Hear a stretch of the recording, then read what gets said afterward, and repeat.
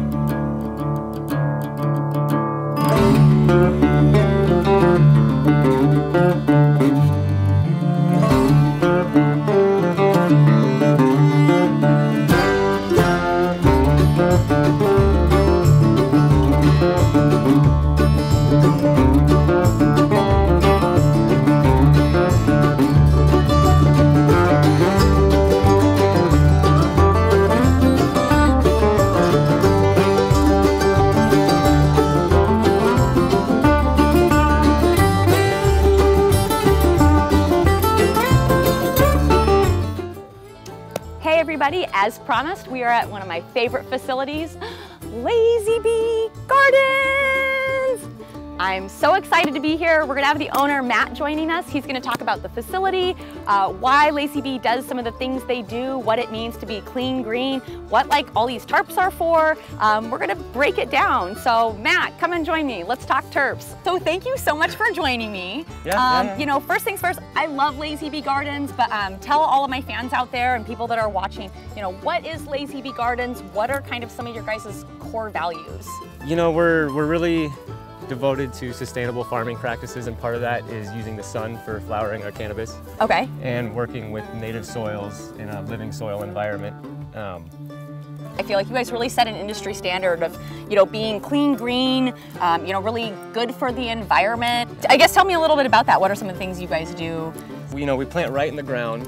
We're growing in a no-till system, or no-till beds, meaning we're not rototilling our soil every year. In the end, your soil will get like healthier and healthier as it goes, as opposed to... Is that like what all the clover, these companion crops are for? Clover is nitrogen fixing, so not only is it providing nitrogen nutrient to the plant, it also helps to aerate the soil. It helps retain the moisture, so we don't have to water. We only have to water like once every 10 days to 14 days. Oh wow. One thing I noticed that I haven't seen before, you guys have foil at the base of your plants. What's up with the foil? Yeah, so we had a couple freak scenarios where voles or mice or whatever it was decided it'd be a good idea to sharpen their teeth on the stalks. Yeah. They basically took down a whole row. So as opposed to like just trying to kill them off, we just protect the plants. So like looking at all these beautiful plants, they're very green. You guys are clean green certified. Yeah. What are some things that you guys do to be clean green certified? Well, beyond all organic inputs going into our soil, we also do not spray a bunch of chemicals. I mean, with pesticides and sprays, you spray with all natural things through veg, natural essential oils. You know, all these hoops, and there's a bunch of tarps and sandbags. You guys light dep, and a lot of times people ask what's up with light depping, what is light depping? Explain that to people. What is light depping and why do you guys do it? Well, the plant's natural life cycle is based on how many hours of light it's getting. Okay. This is why when you see an indoor crop, you would see guys on, in veg cycle with 18 to 24 hours of light, and when they want to go into flower, they go to 12-12. Because in nature, as the days start getting shorter and the nights start getting longer, that tells the plant winter's coming, I have to reproduce, which is the whole point. It's flowering. It's trying to reproduce. That's what its, in essence, full function is. Okay. So by using tarps and blacking them out, whenever we want on a 12-hour cycle, we can induce flower at a much more favorable time of year for flowering outside. I mean, being in the Methow Valley, we have pretty adverse Octobers. What's up with Winthrop? What's with the weather out here? Winthrop is a very intense, short growing season. Okay. It's cold really late, and then it's cold really early in the fall.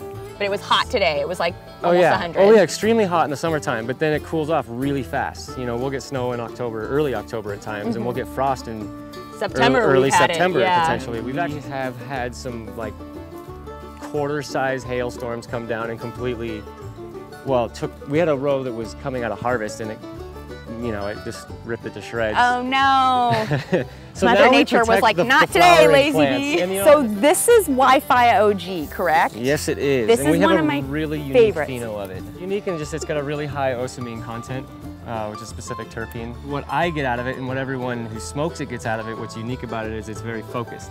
You know, it's a sativa dominant. This particular pheno seems to be a sativa dominant. Not necessarily because it's a racy strain, but because it's very cerebrally active. It's a good thinking, like if you want to sit down and write music or write or do something like that, it's a really good strain for that, for like sitting down, focusing on like a project. These are the nets that you're talking about that you put on to protect against the hail? We have a couple different kinds that we've used. Tesla Tower. I love Tesla Tower. What are the genetics on Tesla Tower? Tesla Tower is the Mendocino snowcap. There's 2 snowcaps in the world. It's the sativa dominant snowcap crossed with our Wi-Fi. It's a racy sativa. Yum. How big is your guys' farm? You're a tier 3. So we have our canopy maxed out at 30,000 square feet. Okay. We actually have it measured really well because we're in hoops, so we know exactly how much space we're growing on, which is good. Fenced in, we probably have about an acre. Okay. So in 30,000 square foot of canopy space. Okay, so you guys have about an acre.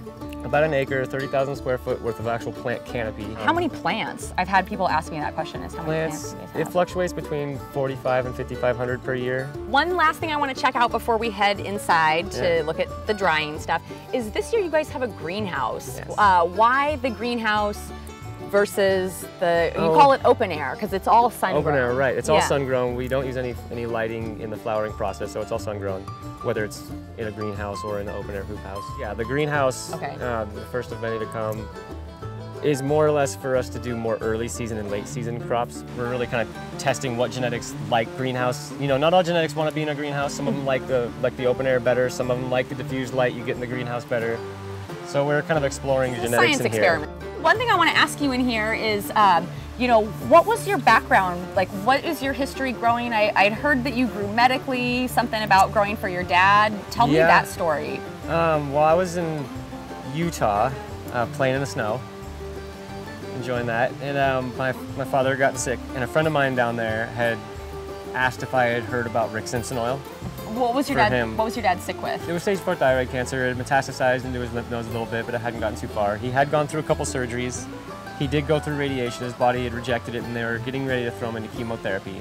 And that was about the time our first crop came down. And we had already been like, yeah, let's try this out. You know, what can it hurt? Like, that's a lot of times. That's one of the things that always gets me is like, well, why not try it? And so he started eating that and didn't go into the chemo. And you know, he started going to the doctor. They started being like, you know, your levels are okay, come back in 6 months, come back in 6 months. Eventually turned out to come back next year. And he's been off the oil now, I think, for four to 5 years. He still goes in once a year and they tell him he's okay. Yeah, he's living happy and healthy. So wow, that's kind of where our start and our drive, the passion to grow the plant originally came from. Awesome, what an awesome story. Not making medical claims, just your experience. So we are here in your guys' new weed room. This is a new build out since I've been here last. Storage room. Yeah, what are you guys doing in here? What's in all these bins? Well, we have our bulk, bucked but yet untrimmed material over here, pre-tested. This is all of our bulk weight. You know, if you look in some of these, we would have just bins of untrimmed cannabis, and we keep this room humidity and climate, humidity and temperature controlled, so it stays cold and cures properly in dark bin. And then for over here is once we do trim the pot, and it's ready for sale. It's tested and trimmed at this point.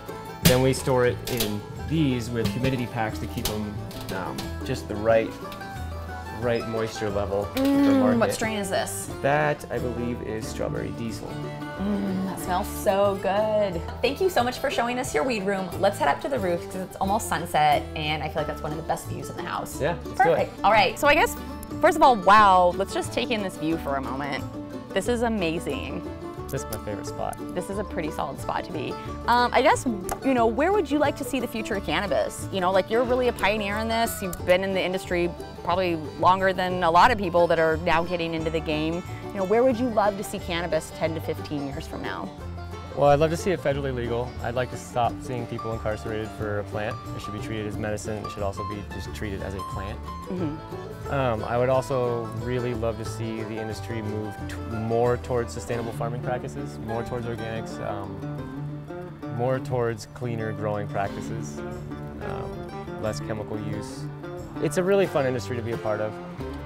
90% of the people you meet are just as passionate as you are about the same thing, so it's really easy to like connect with them, and I like that, and I hope that continues. It really is a community. Like, the people just in this cannabis community are so welcoming and supportive, and like really people are all in it together, even though well, we're friends, you know, we're giving each other tips. I don't know when it became a thing where all of a sudden it was like everyone's out for each other. Well, I just appreciate you, thank you so much for having us out here. Thanks for coming. Thank you, Lazy Bee. You guys have been such a huge supporter of what I do and, the growth of my channels. And I love your message and what you guys are all about. I want all my followers to go and follow Lazy Bee, go and follow this beautiful facility. So you guys should definitely go give Lazy Bee some love. Find them on Facebook, Instagram, and Twitter at Lazy Bee Gardens. If you want more information, especially about their strains, the genetics, the terpene profiles, check out lazybeegardens.com. And if you're in Washington State, 100% look for these guys in I-502 retailers, because they are hands down one of the best on the markets. And I think this proves it. Their garden speaks for itself.